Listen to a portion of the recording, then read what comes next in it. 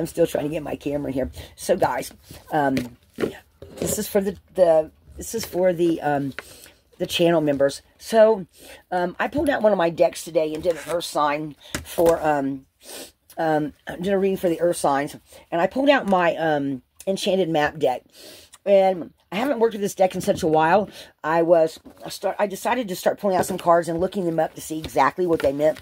And it's so funny because sometimes I like to go back and look at the book and see the actual meaning. Because once you have the meaning of the cards down, then your intuition kicks into overdrive, or at least for me it does.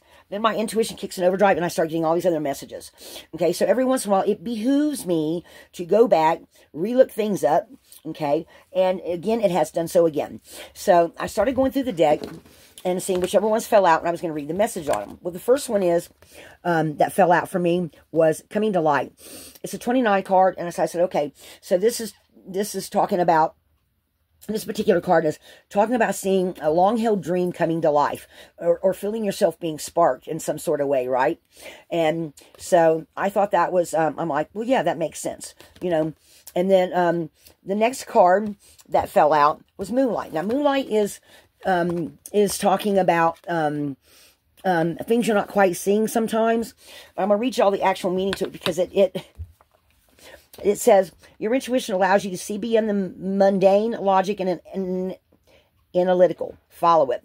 Moonlight beckons. Come and trust your intuition to lead you into places that may not seem logical. Your hunches will be right on target.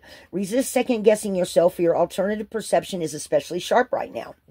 You can see beyond the surface of things and truly read between the lines.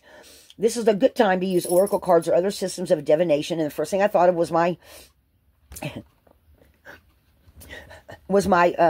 amulet, my rock stone that I use, my pendulum, for finding out things. That was the first thing that popped in my head. So that to me is a sign in synchronicity. So I'm going to write down my pendulum. I'm going to tell you why in a second. Okay, that was the first thing that popped in my head. Then it says, the meaning of remember, the language of the intuition is a symbolic one.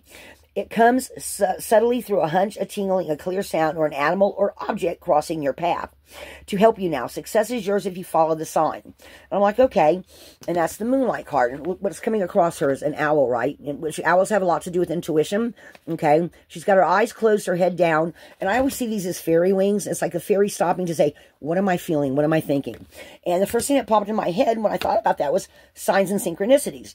Okay, what all different kinds of signs and synchronicities do we see? And some of them are common. Like a lot of people think a red cardinal has to do with ancestors or visitors coming to visit you, right? Birds are messengers, you know, different things like that, right? So, and then I thought, well, for some reason I decided, I don't normally do reversals. I like to think about the positive side of things. But for the reverse, the first sentence is, too much analyzing is getting you nowhere. Stop overthinking things. And I was like, I've been doing a lot of that lately. I have been.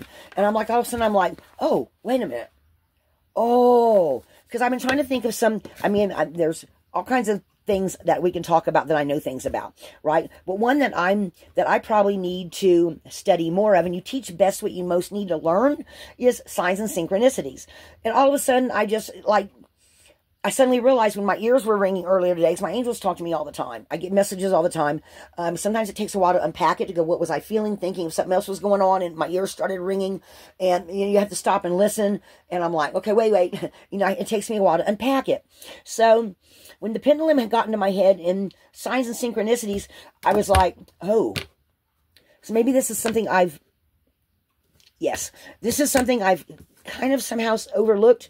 And so I was just wanting other input from people. I do want to do something with the runes, but I'm also thinking picking up on signs and synchronicities and starting a book of those. Now, I know some people did, there's other people that like to write down, like I'm really big on symbols myself, which is why symbols talk to me, the runes talk to me so much.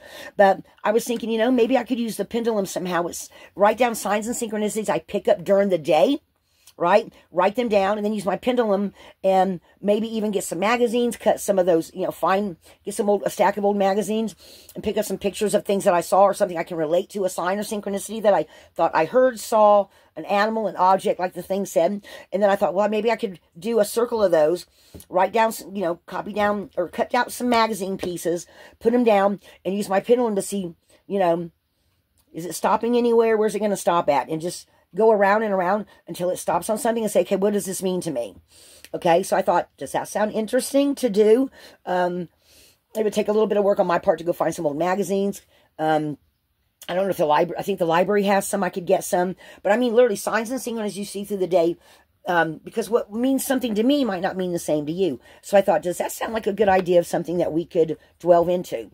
Okay, we could do some symbols, we could do runes, but what about signs and synchronicities you see throughout the day? Maybe keep a list of them, and then